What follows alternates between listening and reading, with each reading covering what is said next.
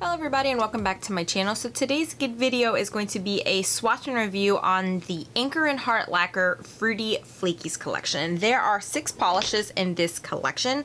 I first discovered Anchor and Heart Lacquer, I want to say during PolishCon when I went a few years ago. It was like the first PolishCon. And then I have been slowly picking up their polishes every time they are on the Polish Pickup. They're one of my favorite polishes to pick up from the Polish Pickup. I just really enjoy their formula. I really enjoy their very creative polishes. Sometimes I've gotten like color shifting polishes from them. I've gotten crellies from them. I've gotten glitter polishes from them. I've tried a lot of different like finishes and formulations, and I've loved every single one of them. So I was really excited to see that they released this collection. I was really drawn to this collection because they're not only neons, but they all kind of have some type of shifty shimmer kind of running throughout the polish, and then they also have like these iridescent and multi-chrome flakies in here. So I thought this was a really cool twist on like the typical neon polishes that you see come out for, or neon collections that you see come out for the summertime. So let's go ahead and get started. I'm gonna try not to be too repetitive because these are all essentially the same finish, just in different colors. So please excuse me if I kind of speed through this swatch and review for you guys. So the first one is called A Very Appealing, and this is one of the first polishes that I decided to put on. This is similar to one of the polishes that I picked up from the Polish Pickup. I featured it in one of my nail polish favorites, and I think the polishes are very similar, that I would say if you missed out on the one from the Polish Pickup, this is a good, very good alternative. So again, this is the orange polish in the collection, and it has kind of like a bluish like shifty shimmer in here, and it's jam-packed with a whole bunch of iridescent glitters and multi-chrome, not glitters, these are all flakies. So this one actually took me 3 coats to be fully opaque. It is a little bit more on the sheer side. I think if you put a white base under this one or any of these polishes, it might be a lot quicker to build up, and it would definitely make the polishes a little bit more neon. The formulation on these are a little bit on the thin side, so they dry each coat dries relatively quickly, so you are able to build up the coats relatively quickly. I just love the end results I got from this. Again, this was very appealing. So the next polish in the collection is Fine Apple, and this is the highlighter yellow polish of the collection. Again, it has a little bit of a like shimmer running throughout it, but I don't really see much of a shift in this polish, and it's just jam-packed with those iridescent and multi-chrome flakies in there. This one kind of disappointed me a little bit. I was really hoping that I could build this up in about 2 or 3 coats, but because it is a yellow polish, and especially because it's a neon yellow polish, it's a little bit more on the sheer side. So this one actually took me 4 coats to get fully opaque, but I'm very picky about seeing that nail line.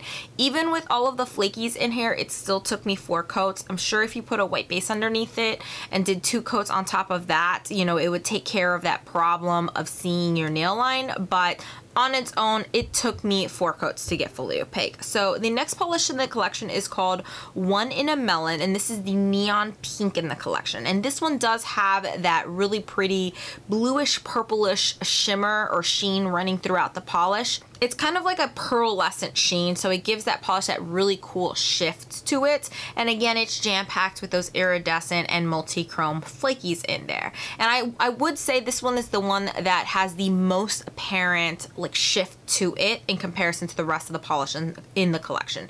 This one is actually fully opaque on me in just 2 coats. Again, if you put a white base underneath it, it'll make that pink definitely pop a lot more. But it's already a pretty intense and vibrant hot pink, so I don't really think you need a white coat with this one. So the next polish in the collection is called Figgin' Amazing, and this is the neon purple in the collection. It's not as bright or as intense as the other polishes in the collection, but it does have a really pretty shift in here, and this kind of has like a goldish pinkish shift to it, and again, it's jam-packed with iridescent and multi-chrome flakies in here. This one also took me 2 coats to be fully opaque. I haven't tried this with a white base, but I'm guessing if you put a white base underneath it, it will make it a little bit more neon. It's still a beautiful color, but I can definitely see me wearing this type of color maybe a little bit more towards the fall time because it's not as bright, as intense as a lot of neon purples that I have in my collection. But I still think it's a beautiful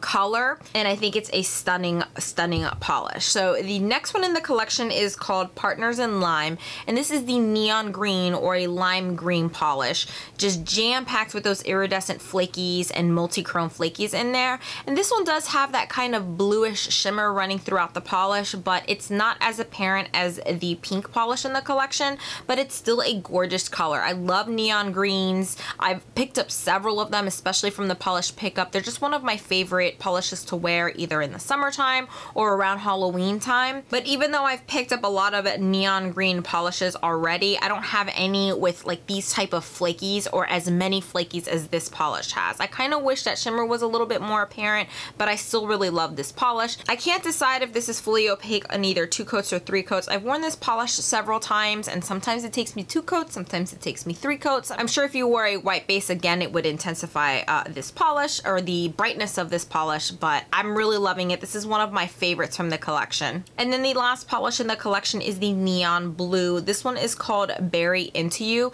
It's definitely not as bright as or intense as, again, some of these other polishes in the collection, but it's as neon as you're gonna get with blues. I think neon blues are a little bit more difficult to make. This is a really pretty blue. So it's like a bright kind of robin's egg blue, jam-packed with those iridescent and multi-chrome flakies. This one is a little bit more on the sheer side. This one actually took me 3 coats to be fully opaque, so I was a little bit disappointed in that, but I love the color so much. Of course, I love blues. Blues are my favorites, that I don't mind building this up in 3 coats. I've tried wearing this with a white base underneath, and I was able to get it fully opaque and built up and intense in just 2 coats. So I think that's the way I'm going to prefer wearing this polish.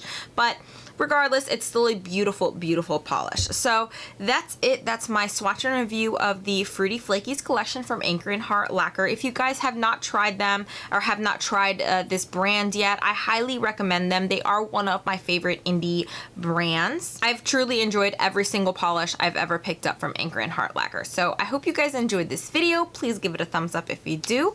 Also, don't forget to subscribe if you haven't already. I currently post 3 times a week on Mondays, Wednesdays, and Fridays, and then on Sundays or every other Sunday I like to do a weekly makeup basket. So hopefully I'll see you guys in the next one. Bye!